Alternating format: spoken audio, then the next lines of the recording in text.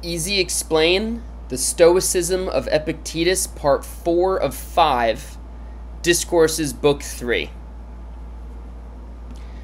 Learn first to know who you are, and then adorn yourself accordingly. So here in Book 3, we're starting off with this very simple idea from Epictetus, actually. It's largely in response to, if by now you're still not buying into his philosophy of Stoicism, right? He's trying to produce and present this philosophical medicine for you to live a better life, to live a Stoic life. And if this still isn't adjusting well to your palate, he kind of presents this next bit of advice here to just maybe sit with yourself for a little bit, have some quiet introspection, and learn who you are. Find yourself, and then take it from there.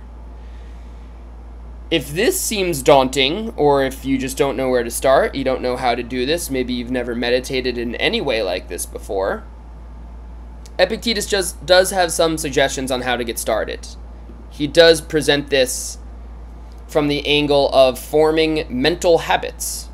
These are just habits that we can work at and develop here. So his first one is to approach everything with circumspection.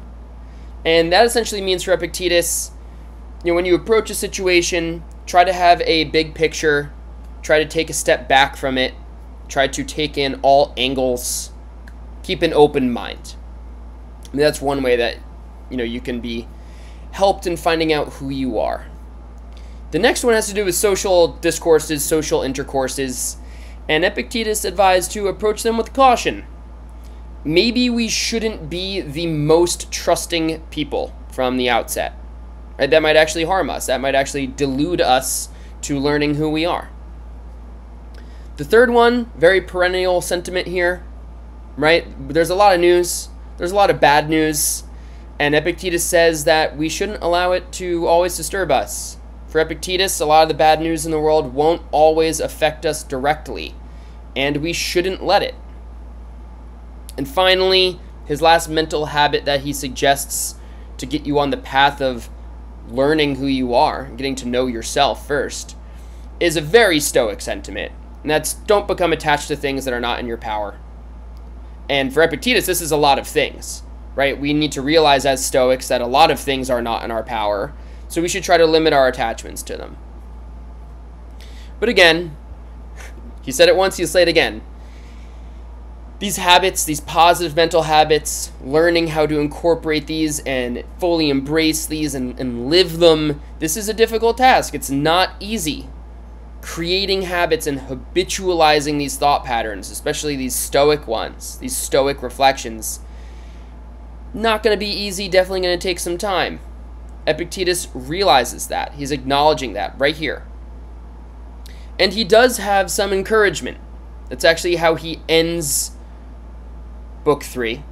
And it is rather lengthy. I do think it is important to actually spend some time with and read. And the sentiment here is Epictetus providing encouragement for those who have failed at goals they set out on. Of the things that you initially proposed for yourself, consider which you have achieved and which you haven't, and how it gives you joy to recall some of them and pain to recall others. And, if possible, try to recover even those that have slipped from your grasp.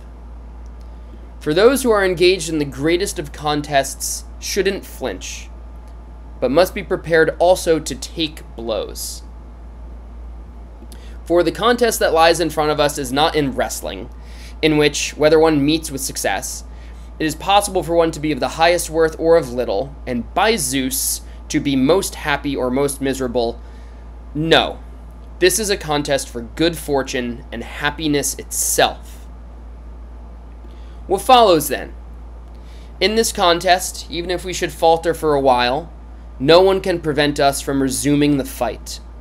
Nor is it necessary to wait another 4 years for the next Olympic Games to come around. But as soon as one has recovered and regained one's strength and can muster the same zeal as before, one can enter the fight. And if one should fail again, one can enter once again. And if one should carry off the victory one fine day, it will be as if one had never given in. I hope this helps.